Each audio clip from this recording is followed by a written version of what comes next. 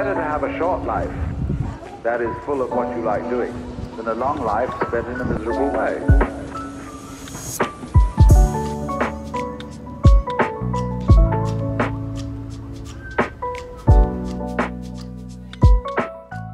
I'm en route back to Canada. Did I say route like an American or a Canadian? I know there's a big debate on it. And as a Canadian, I'm not sure if I just did my country proud or did them dirty. Route? Route? I think it's route. Hello friends, welcome to Newark. Last time I commuted halfway through, I ended up in Washington. I am exploring all the routes to Canada, it seems. So I've had a lot of questions about commuting from flight attendants or aspiring flight attendants about commuting. So while I'm on this commute, I wanted to share my most valuable tips. Before I get started, if you're new here, I'm Charissa. I'm a commuting Canadian flight attendant, a CCFA, if you will. Give this video a like and a subscribe because it helps my little channel take flight and reach new heights. See what I did there? All right, so tips for commuting. First things first, if you're commuting, you need to have a generous space of time between your first day of work and the time it takes to get there. If you live only one short flight away, it might be totally doable for you to fly to your base a few hours before your shift. If it's a significant distance or there's only 1 or 2 flights a day to your base, you probably want to go the night before. You never know if your plane will be downsized, delayed, there'll be a mechanical or cancellations. Almost all of my commutes have had significant delays, or I would have missed my connections that follow after that. So I allow 1 to 2 days buffer. But in my case, commuting is more complicated, at least right now. So my airline is not flying to Aruba currently, which is where I live. I have to take 2 American carriers for 2 flights, and then I can usually fly standby on the last flight on my own airline. The whole trip takes me 2 days. And normally it's just 2 quick Canadian connecting flights, just 1 really long day, but they're not flying there now, so what you gonna do? Because of partnerships we have with other airlines, I can actually choose to fly standby for a cheaper ticket. However, I have chosen to pay full prices for my ticket right now because when I have things that go wrong, I don't want to get stuck in the Americas, struggling on my phone, trying to book another standby ticket, which I may or may not get, sleeping in airports and eating Aunt Annie's pretzels, which I tried for the first time yesterday, and I really don't want to do that again. When you're a paying customer, at least the airline takes care of you. Honestly, the price difference in this case isn't that significant. It's about $100, so it's really not worth the hassle to fly standby. For instance, yesterday my first flight was delayed by 3 hours, which caused me to miss my connection. So as a paying customer, they promised me a hotel room and rerouted me on a different flight.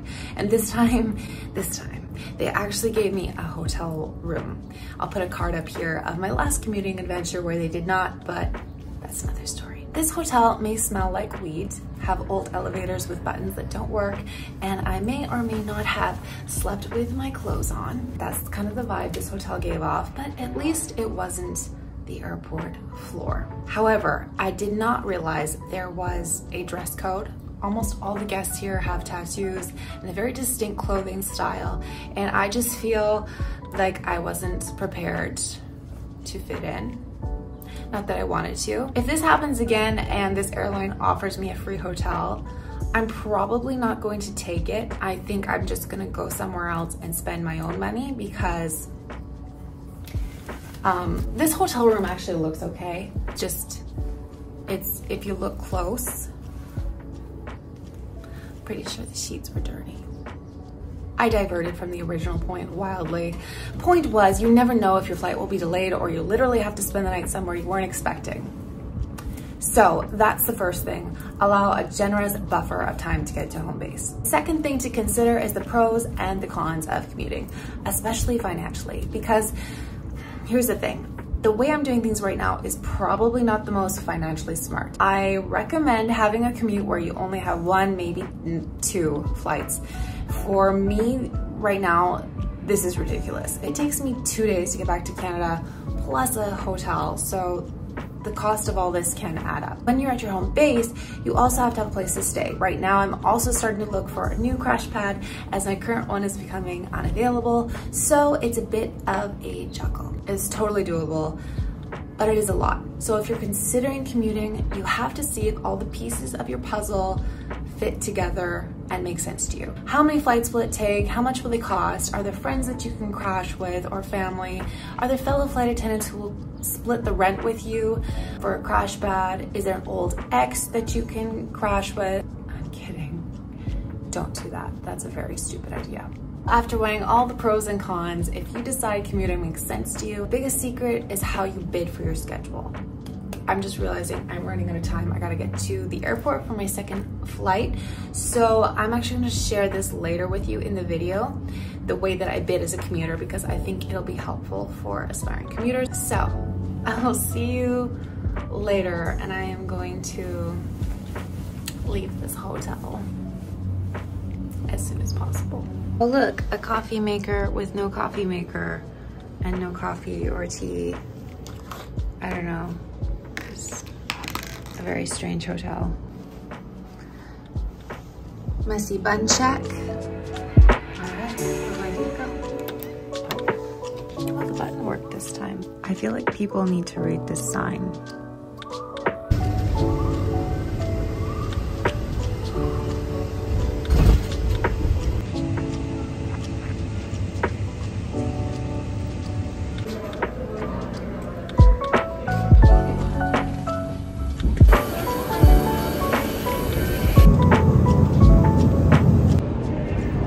Airport 3 and flight 2 is done. One more to go. I have put myself on standby for the next flight, which is at 3:30, because my one that I am booked on originally is at 7:30, and I don't want to wait that long because I just want ramen from Vancouver.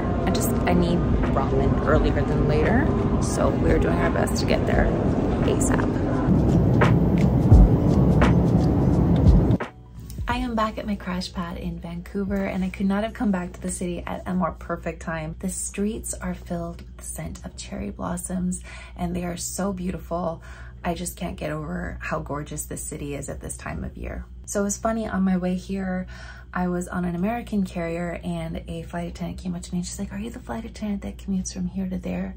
I think I recognize you from my flights." I guess now I'm at the point where I'm doing this route often enough that we're starting to recognize each other. I think that's been the perk of this long commute process, is all these amazing American flight attendants that I normally wouldn't have been able to have met, and getting to chat with them a little bit. We're all just one big sky family. My voice is leaving me. I don't know why. I think I'm just a little tired from my commute, but thankfully I have today and tomorrow to just reset. I've been unpacking and then repacking for my flights, juicing celery for the next few days, and cleaning. So it's been so nice just to have a couple days to reset before jumping right back into work.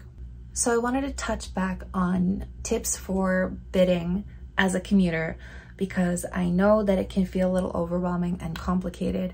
I actually talked to an expert on bidding on the phone for a few times just till I got the hang of the process. So I definitely recommend, if you have that resource available as a flight attendant, that you take it. I originally asked for a reduced block for this month, which means working half the hours, and I did not get it. But then when I put in my regular bid, I asked for minimum hours. I waived 1 and 7 days off, and then I waived something else, and I actually got what I wanted.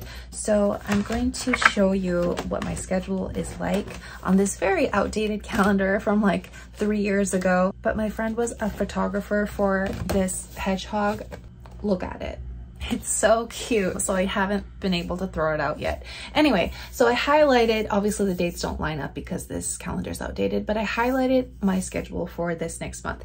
These 3 days here that are circled are my only official days off. So as you can see, it is very much a go, go, go kind of a schedule. I think I have 3 4-day pairings and then 1 2-day pairing. It's definitely going to be very busy and long hours, but that's exactly what I wanted, because when you're commuting, you don't want to be like working here and then here and then here and having like 3 days off in between, and it just doesn't work well. Then you're not commuting, you're basically living at your crash pad 100% of the time. So why not live there? What's the point in commuting? I have it bid so that the last half of the month is off. I'm done. And then the real secret is when you're bidding for the next month, Oh, that's June. So for May, I'm going to be asking to work these days, the last half of the month. Then theoretically, then I'm gonna have this first half of the month and the previous month, last half of the month off. So this means I basically have almost a month off, and you just do this every time you bid. This is what works for me. If you were a commuter as a flight attendant or a commuter for any job, I guess, please drop your tips below in the comments. Commuting is definitely an art form. I'm still learning. This is what is working for me. It is the most efficient thing I can think of at this time. I realize this video is more geared towards flight attendants who want to commute and are looking for tips, but I hope this was still interesting to you. If not, don't worry. I have some vlogs coming up soon, and thank you so much for watching. I think I'm gonna end this video here because I wanna go for a walk and look at all the cherry blossoms.